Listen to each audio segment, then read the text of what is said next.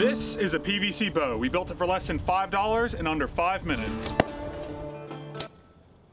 Yes! We'll do a little bit more testing in just a second, but first, in literally 60 seconds, we're gonna show you how to put one of these things together. Here's what you need: some 3/4 inch gray PVC pipe, a rod that will tightly fit in the pipe, and some paracord.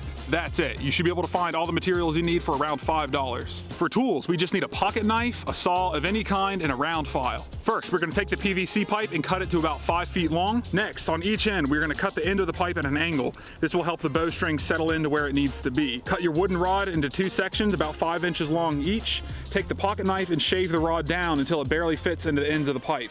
Once it's in, take the round file and dig a groove in the wood around the front and the sides. This will further help the string settle into place. Next, take your paracord and tie a loop in one end and put it over the first rod. Tie a second loop slightly shorter than the overall length of the pipe. You might have to use trial and error to get the loop of the right length to give your bow the right amount of bend, so it's not a bad idea to cut the excess after you've got it where you want it. Once the second loop is where you want it and tied, you're all done. You've got yourself a bow.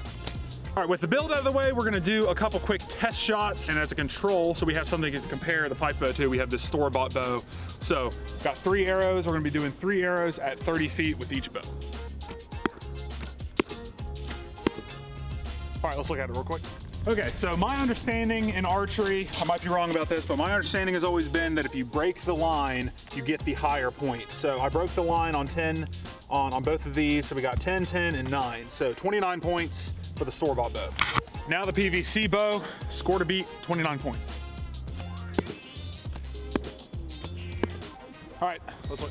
All right, so that first arrow was a little bit of a fluke. After that, I knew I needed to aim up a little bit. So we got a 5 and 2 9s, so that's 9, 18, and 23. So 23 versus 29, so not bad. I'm kind of glad this one lost though, because otherwise everybody would be roasting me and be like, what bow do you have that's so bad that it got beat by a PVC bow? So anyway, not bad. A little bit less power, you just have to aim up a little bit, but yeah, I mean, you can put a good grouping if you know how to adjust. Not bad. So not bad, nice and easy little build. Happy shooting. See ya.